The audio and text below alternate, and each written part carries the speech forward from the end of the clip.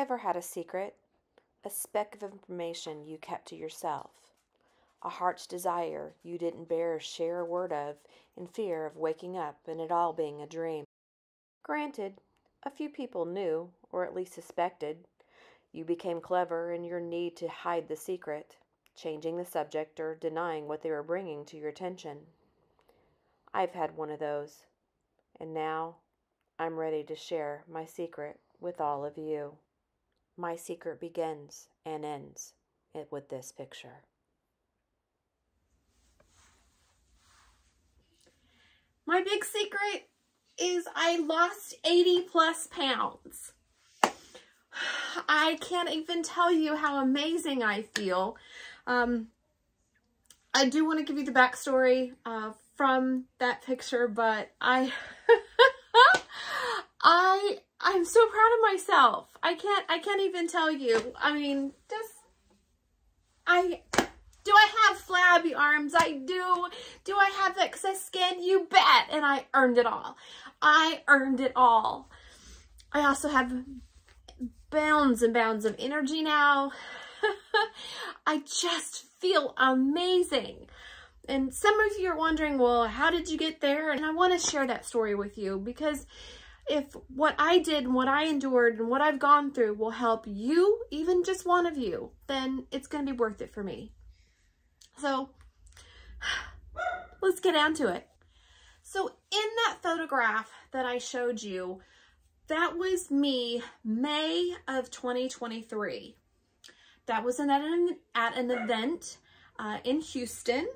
I did document that event, and I showed you a little behind the scenes for what it's like to get ready for a book signing. And that photograph was taken on a Saturday. The following Friday, I made a trip to my regular physician, something that I do every single year, because I'm a nurse. Those for you who don't know, I am a nurse during the day, and I practice what I preach, in that I get my yearly mammograms. I do the things that we preach to you about doing, which includes going to my doctor once a year, so having this sit down and going over labs and such. So on this particular visit, we sat down and he showed me the screen, particularly my hemoglobin A1C. And for those of you who are, what is that? Okay, so hemoglobin A1C is a screenshot of your blood sugar during a 3-month period of time. And it's different from the little sticks that we do, finger sticks, and it says your blood sugar is 100 or whatever. It's different from that. And this will tell you if you are a diabetic or not. And I looked at that number staring at me on the screen, and I will be very honest with you, I burst into tears. I absolutely burst into tears. I looked at that number, and fear like I have never felt went through me. And I went home, and I didn't even speak to my husband. I'll be honest with you. I kind of tucked inside myself a little bit and said, girl, you got to do something. This cannot go on any longer. It can't. Again, I'm a nurse. I know the side effects of diabetes, and I'm not signing up for those. Any one of you who is dealing with diabetes, my hat is off to you, because there are so many things that come with that disease, and I don't want any of them. And my hemoglobin A1C was at a point to where I could pump the brakes, change my eating habits, my exercise, and I could reverse it, or I could continue and jump right into the insulin. If you are headed in that direction and you want to stop, go see your physician. Go see your physician.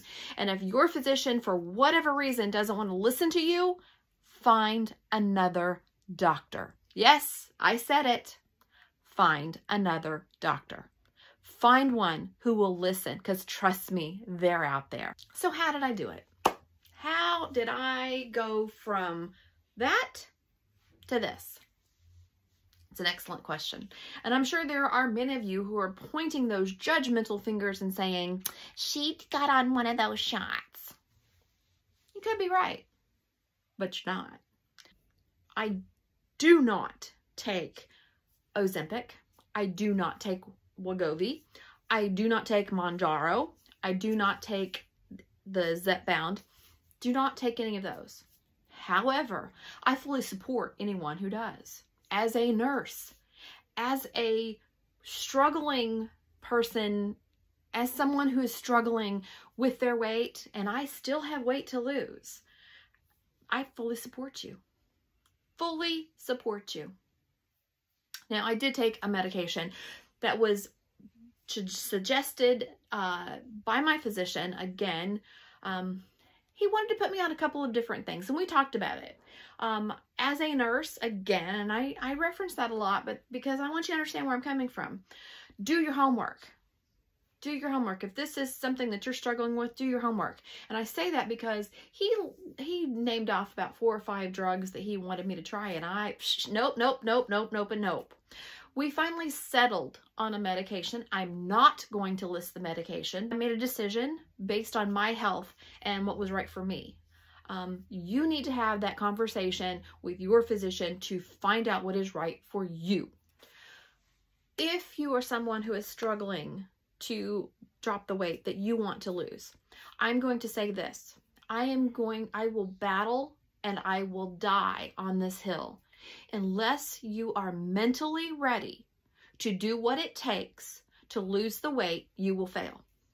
Unless you are mentally ready to deal with the shakes of addiction, and food can be an addiction. You're not mentally ready? Save yourself some time there, sis. Get ready. Why didn't I share this sooner? Why haven't I been out there? If I am so passionate about being healthy and sharing my journey, why am I doing it 3/4 of the way through? Because it was my secret to keep. It had nothing to do with my ability to write a good book. It had nothing to do with any of my characters. It had absolutely nothing to do with anything outside of my own mind. It had nothing. It didn't even have anything to do with my husband. It was my secret. It was my secret. And I bargained with myself. I'll be honest with you. I said, okay, when you lose 30 pounds, you're going to make this video. 30 pounds came and went. Okay, when you hit 50, you're going to tell all your fans and tell everybody 50 went several pounds ago. When you get below 200, when you join the 100-pound club, that's when you'll do it. I had a serious heart-to-heart talk with myself. And I said, as much as your books have helped people, how much would sharing your journey help? The nurse side of me said, listen, sis, it's not going to hurt anything to share. There's no shame in it. Tell them what you did. Tell them how you're going to continue to do it. And tell them that you will be the biggest cheerleader for anybody who wants to join you on this journey. Tell them. And so that's why I've waited so long, 3/4 through the way of my journey, before I shared. Sorry, not sorry. So how did I get here? How did I go from 246 pounds, the most I've ever weighed in my life? I'm 5'3", by the way. So my BMI was 47. 47. I had blood pressure issues. I had pain in every joint you can imagine. I got tired super easy. Super easy. And if you remember, in the video I talked about where we went to Disney and in Universal, I was coming out and I said that, you know, I didn't get tired. I didn't get tired. I didn't get tired. I can do a lot now without getting tired. Couldn't say that 82 pounds ago. So I started this journey in a size 22 jeans. 22. I walked all over Dublin, Ireland in a size 22 jeans. I'm in a size 10. And as you can see, we need to go down some. Kind of got some sag business going on. So I'm going to go do that. I'll take you with me later when we go see if we can find some size 8s, which that'll be pretty exciting, right? 22 to an 8. I'm all about it. Anyway, how did I get here? I eat a lot of protein. And when I say a lot of protein, I eat a lot of protein. I wake up every morning, 5 a.m., start my day, 5 a.m. Again, I'm a nurse. 5 a.m., I have 2 cups of protein coffee. I will share with you that my favorite protein shake is the Fairlight. The Premier is okay for me, just okay. I will drink it if there's nothing else available, but Fairlight it's my jam. 2 protein coffees. I also have a protein bar. I like the Kirkland brand. I just don't like the other stuff. It's just my choice. Then I have lunch. I will have more protein at lunch. I will have a protein coffee about 3-ish. And then I will have dinner. And then I don't eat after dinner. And that's my personal choice. I have other people who I work with who do not follow the same diet plan that I do. It's just for me, what works for me. I keep my calories below 1,600. Below 1,600. I fight every day to get enough protein in. 100 milligrams is what 100 grams is what I shoot for every day. 100 grams of protein. I am in the gym. I'm in the gym.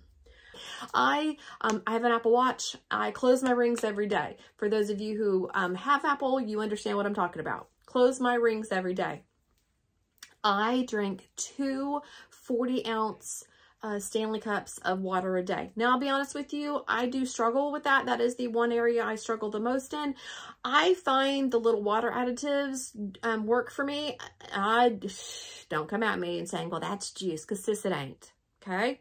I have an aversion to aspartame, so I have to be very careful with those. Aspartame gives me hallucinations, and no, let's not do that. What else can I tell you? I don't do soda. I don't do alcohol at all.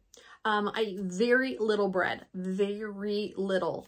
Again, I'm a big protein person. I do have some cheats, and I would love to show those to you if anybody's interested in my cheats. I didn't come up with most of them, I'll be honest with you, and I'll give credit where credit is due.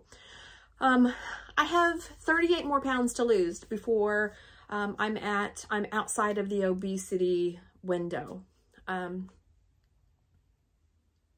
I invite you to come along because I would love to share the rest of it with you. And again, if this inspires you, then that's why I did this. Yeah, so come on. I gotta go buy some jeans. Come on. You know you want to come on. Come on. Say hello to size 8. I haven't worn a size 8. Oh my God. I haven't worn a size 8 in 14 years. You can do it too. Size 22 jeans was what I wore when I walked around Ireland. And now I can almost go in half of them.